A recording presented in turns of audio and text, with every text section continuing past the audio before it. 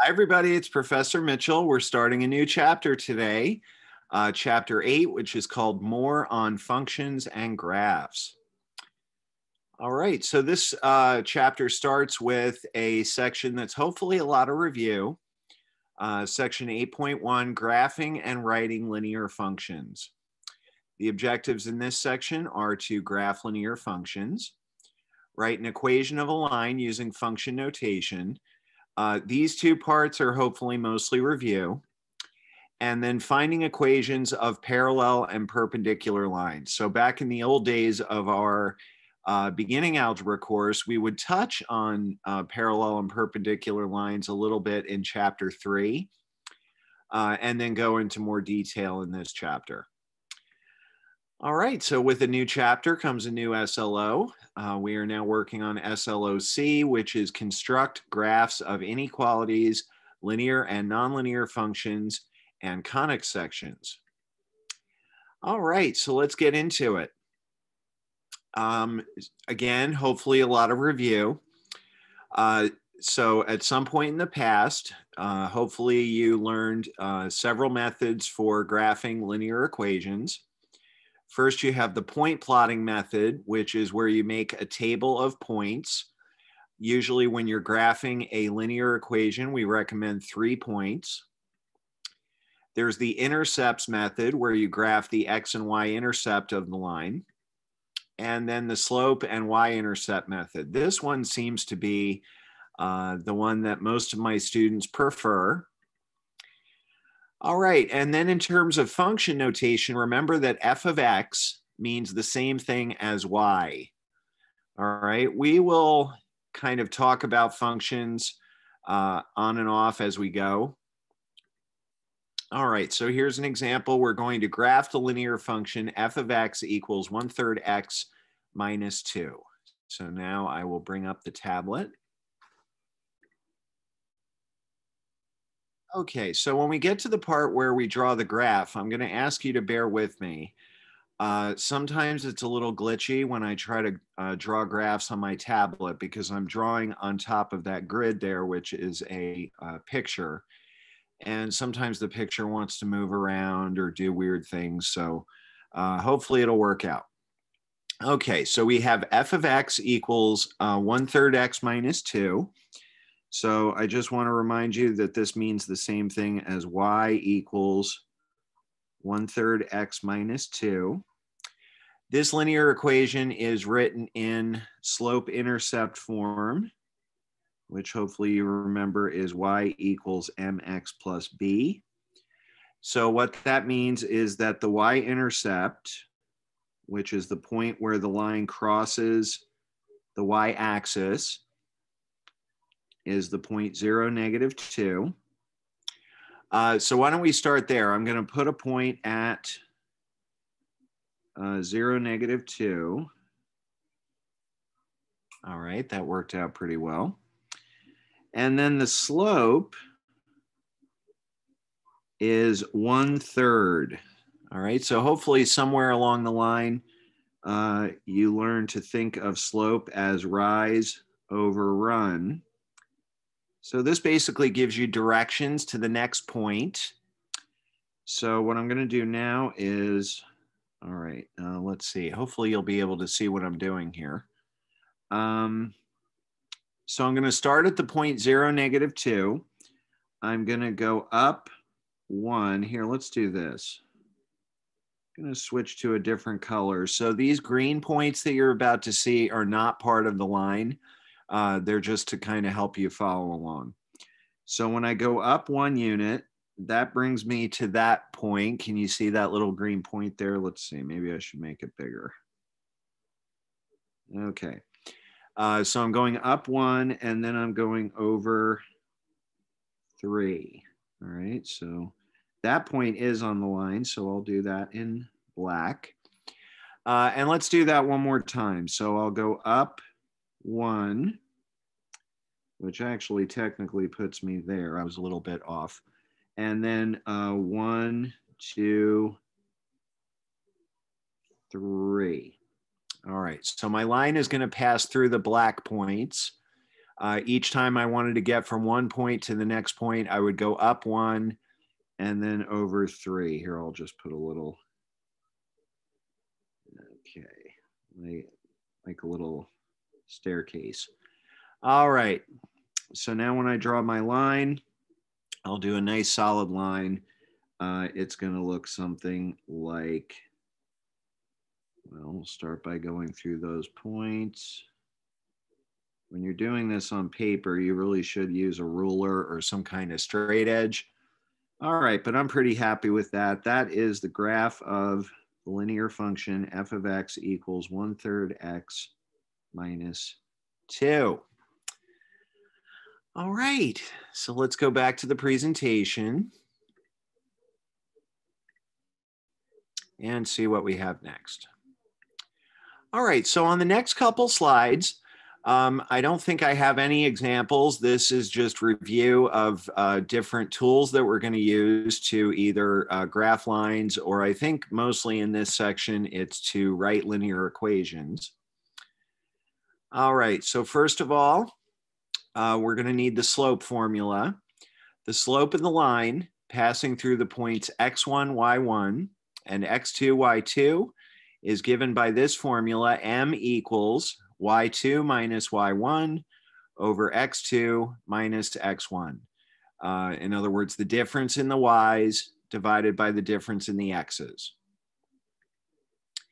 All right, we already mentioned slope-intercept form. The equation of the line was slope m and y-intercept at 0, b can be written as either y equals mx plus b or f of x equals mx plus b if you're using function notation, which is what we're doing in this section. All right, and then we have the point slope formula. The equation of the line with slope m passing through the point x1, y1 is given by this formula, y minus y1 equals m times x minus x1. So what that is, it's the slope formula kind of written in a different form. And again, I'm really hoping that you've seen all of this in some other math class. Again, we used to cover this in our beginning algebra course. All right, we got a few more things here. Occasionally we encounter horizontal and vertical lines. A horizontal line has an equation of the form y equals b or f of x equals b. And the slope of a horizontal line is 0. A vertical line has equation x equals a, and that's kind of the only way to write it. A vertical line does not represent a function. So here's another thing that I'm hoping you've encountered in some other class. We have something called the vertical line test to determine whether or not a graph represents a function. And what that says basically, here, let me see if I can scribble a picture here for you. What that says, I'm just going to kind of scribble a graph over here. Okay, so let's say that my graph looked something like this. What the vertical line test says is that that graph does not represent a function because it is possible to draw a vertical line through that graph that intersects the graph in more than one point. So a vertical line, when the function or when the graph itself is a vertical line, that fails the vertical line test because let's say here is your vertical line. So the test says, is it possible to draw a vertical line through that graph that intersects in more than one point? Well, yes, it is. Just draw the same vertical line over top of it. I don't know if you can really see that all that well. But if you draw the same vertical line over top of it, not only does it hit it in more than one point, it kind of hits it everywhere, all right? So a vertical line does not represent a function, all right? So we will not write those using function notation. The slope of a vertical line is undefined. In other words, it has no slope. So I want you to think about the difference between the second statement and the fourth statement. Earlier we said the slope of a horizontal line is 0. All right, it has a slope, and the slope is equal to the number 0. Vertical line does not have a slope at all. The slope is undefined. So those are two very different things. Well, it really is literally like saying on the one hand, 0 divided by 4 is 0, but 4 divided by 0 is undefined. It doesn't have an answer. So it's completely analogous to that. All right. And then, and as we already mentioned, a vertical line does not represent a function. All right, so we have a few examples here. I have these all ready to go on the tablet, so I'll just show you what they say, and then we will switch over to the tablet. So we want to write, hang on, the equation of each described line, and we're going to write the equation using function notation. On your online homework, well, I'll try to remember to tell you that once we get our first answer. I think it'll make more sense then. All right, so here are the 4 examples. So I'll give you a second to look those over. I've got a cat in my lap that I need to shoo away. All right, and I'm going to bring up the tablet. All right, so here's the first example. We want to write the equation of a linear function that has a slope of -3 and a y-intercept at 0, -1/5. All right, cat came back, so I'm kind of shifting things around here. This is a very easy problem. Since we're given the slope and the y-intercept, that just means that we can use the formula f of x equals mx plus b. The slope is -3, so that's m. And the y-intercept is -1/5. So believe it or not, this is all they want. They just want us to write f of x equals -3x minus 1/5. What could be simpler? So that's a problem that I always hope 100% of the class will get right on the exam. What I was starting to tell you a minute ago, so when I use these problems in a face-to-face class, I always have to think about, you know, am I going to ding somebody if they write y equals -3x minus 1/5? It did say write it using function notation. Your online homework will likely allow you to be a little bit lazy with this, because I think what they do is they set up their answer like this. They write the f of x for you, and then you just have to fill in this part. All right, so you kind of luck out that way. It's kind of hard to mess that up. But on the flip side, I think what has happened maybe once or twice is that somebody will write f of x again in the box, or maybe write y equals -3x minus 1/5. Make sure that on your online homework, the only thing you write in this box is -3x minus 1/5, because the f of x is already there. Okay. All right. So not surprisingly, letter A is the easiest one. Now they're going to get a little harder. So in the next problem, we want to write the equation of the linear function with slope 2/3, and the line passes through the point -9, 4. All right, so for this one, we're going to use the point slope formula, which is y minus y1 equals m times x minus x1. All right, so now the slope is 2/3,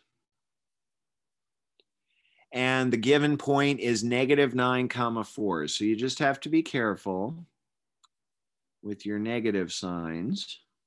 So I'm going to put my -9 like that. I'm going to put my 4 like that. and then build the rest of the equation around it. So after I've put in all the numbers, it says y minus 4 equals 2/3 times x minus -9. See what I did there? All right, so remember, they wanted us to write this using function notation. Function notation is kind of like slope-intercept form, y equals mx plus b, except you have to remember to write f of x instead of y. So the first thing I'm going to do is get rid of that x minus -9. I'm going to rewrite that as x plus 9. Now I'm going to distribute the 2/3, and that's going to give me y minus 4 equals 2/3 x plus, what is 2/3 times 9? 2/3 times 9 is 6, right? All right, almost done. Now I'm going to add 4 to both sides, solving for y. And that gives me y equals 2/3 x plus 10. And the very last step is to write it using function notation. So the final official answer is f of x equals 2/3 x plus 10. All right, that's not too hard, right? Okay, letter C. So in this one, we want to write the equation of the linear function where the line passes through the points -9, -2, and -3, 10. So what I always recommend is this. So since we're given 2 points, the first step is going to be to use the slope formula. And anytime I use the slope formula, I always like to label my points x1, y1, and x2, y2, because it's very easy to put the wrong numbers in the wrong places.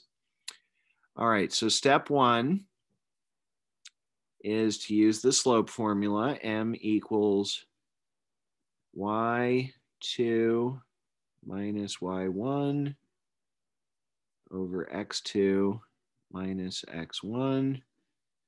All right, so y2 is 10, y1 is -2, x2 is -3, x1 is -9.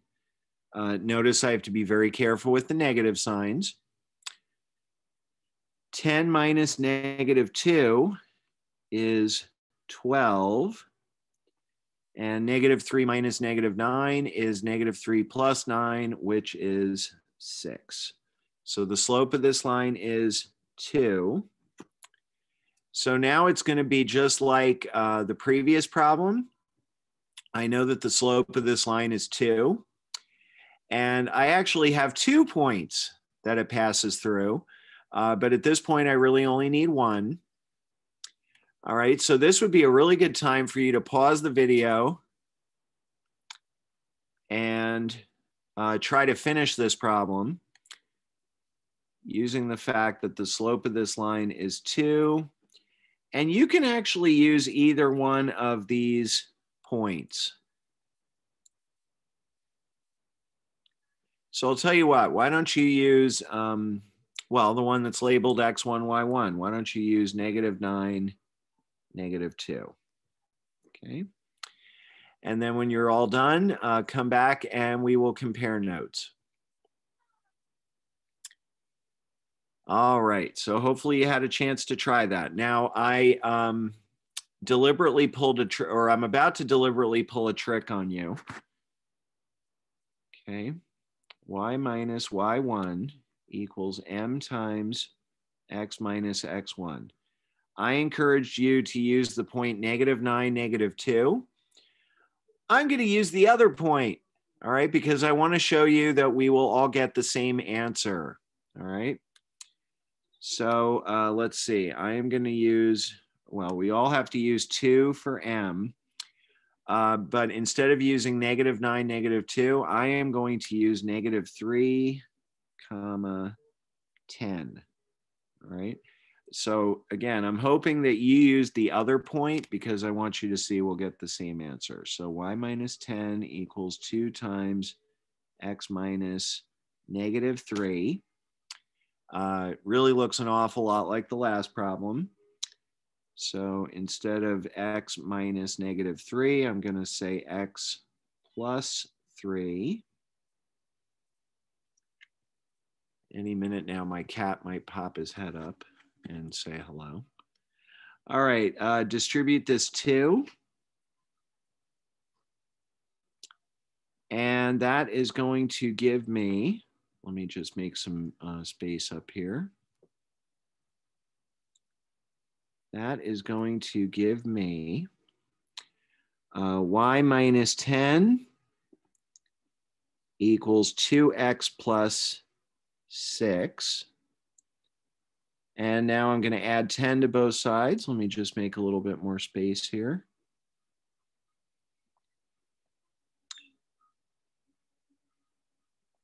All right, so y equals 2x plus 16. Remember, we're supposed to write the answer using function notation.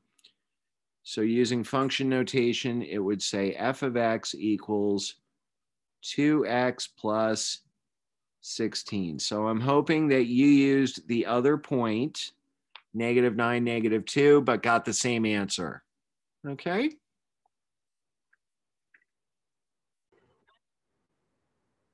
All right, so the last example in this batch, we want to write the equation of a linear function where the line is horizontal and passes through the point -3, 1. Horizontal and vertical line problems tend to be really, really easy when you know what you're doing. They should take about 30 seconds. So remember what I reminded you about earlier, which is that a horizontal line has an equation in the form y equals b. All right, so now we just have to decide what the number b is. So since this is our first time going through this, let me just try to convince you that what I'm about to say is correct. So let's find the point -3, 1. There it is. So if I draw a horizontal line through that point, what all of those points on that line are going to have in common is that their y coordinate, just like this point, is going to be 1. So here's the point 0, 1. Over here is the point 2, 1. So the equation of this line is y equals 1. But remember, we have to write it using function notation. So we're going to write f of x equals 1. And that's all there is to it.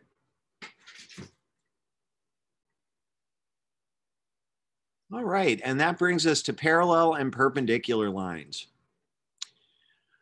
All right, so remember that parallel lines have the same slope and perpendicular lines have slopes that are sometimes called negative reciprocals. I am not a big fan of that term, but it gets the job done, so I just go with it. So examples of negative reciprocals are numbers like 3/5 and -5/3. So flip it over, change the sign. The sort of more grown-up way of saying perpendicular is if the product of the slopes is -1. But we can go with negative reciprocals. Now, I'm hoping that someone in your past has explained to you why parallel lines have the same slope and perpendicular lines have negative reciprocal slope. I always used to do it when I taught beginning algebra.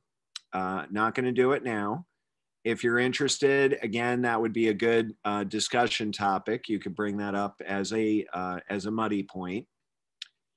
All right, so the steps for finding a parallel or perpendicular line look like this. First, find the slope of the given line. and then find the slope of the requested line. So if the requested line is parallel, you just use the same slope. And if it's perpendicular, you use the negative reciprocal slope. And then finally use the point slope formula to write the equation of the requested line. So here are the two examples we're going to look at. We're going to find the equation of each line and write it using function notation. So first, we'll find the equation of a line passing through 1, 5 and parallel to f of x equals 3x minus 4. And then we'll find the equation of a line through -2, -3, perpendicular to the line 3x plus 2y equals 5.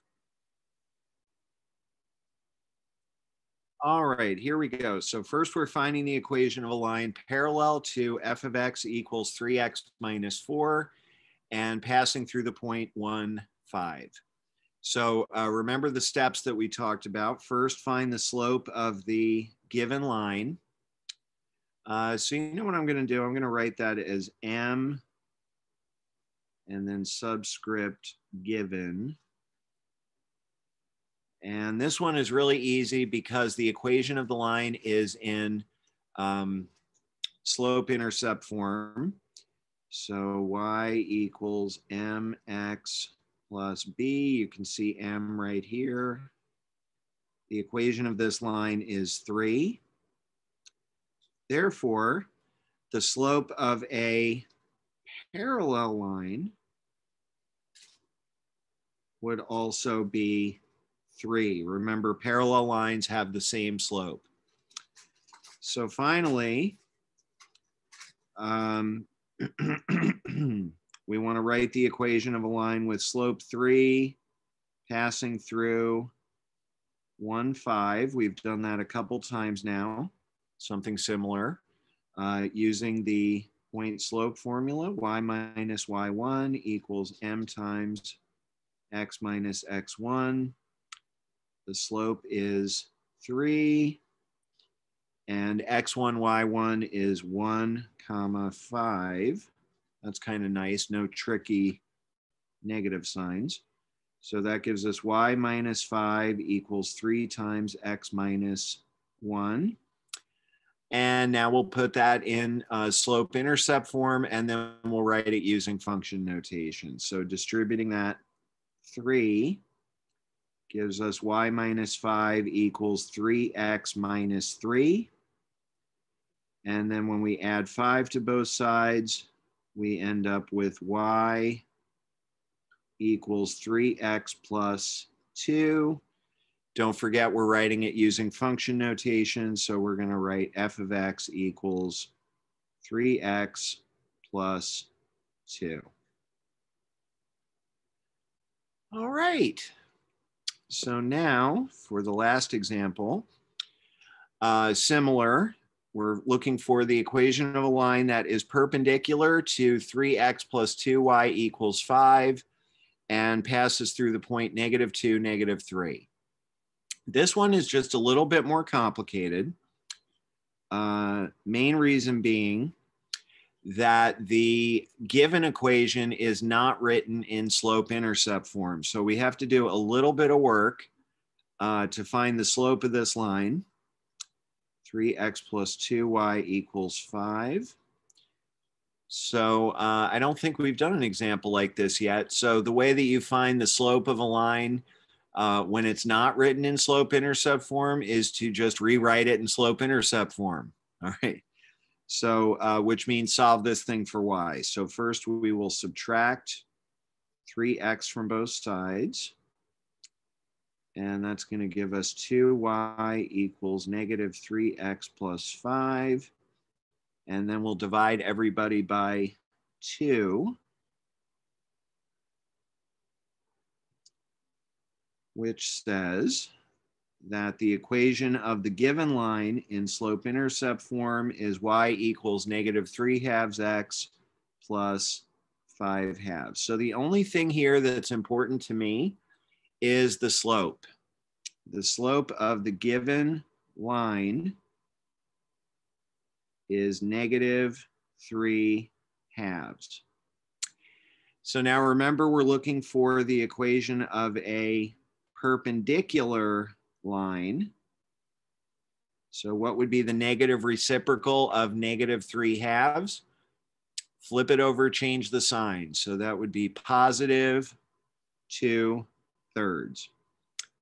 All right, so now we need to find the equation of a line with a slope of 2/3 passing through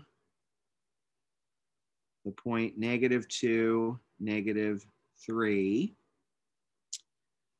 All right, so I think it's probably okay to go over to a blank page here. Using the formula y minus y1 equals m times x minus x1. The slope is 2/3. And x1, y1 is -2, -3. Okay, so we have y minus -3 equals 2/3 times x minus -2. So first, let's rewrite that x minus -2 and the y minus -3, right? We'll write those as y plus 3 equals 2/3 times x plus 2. We'll distribute the 2/3, which gives us y plus 3 equals 2/3 x plus 4/3. Okay, so now we get to a part that almost all of my students struggle with, this next part. But this next part really is just pre-algebra, I promise you. We need to solve that equation for y, which means we need to subtract 3 on both sides, okay? So that is going to give us y equals 2/3 x, and then what? Well, we have to figure out what is 4/3 minus 3. So why don't we do that part up here? Let's talk about 4/3 minus 3. Okay, to do 4/3 minus 3, you just have to get a common denominator, right? So put a 1 underneath that 3, and then your common denominator would be 3. So 4/3 minus something over 3. What is that something? Well, you would multiply this by 3/3, and that would give you 4/3 minus 9/3. So when you do 4/3 minus 3, you get -5/3. Okay. So I always need to take plenty of time to explain how in this step I'm getting y equals 2/3 x minus 5/3. All right, so my final answer is f of x equals 2/3 x minus 5/3. All right, and that's going to do it for section 8.1. We'll see you next time.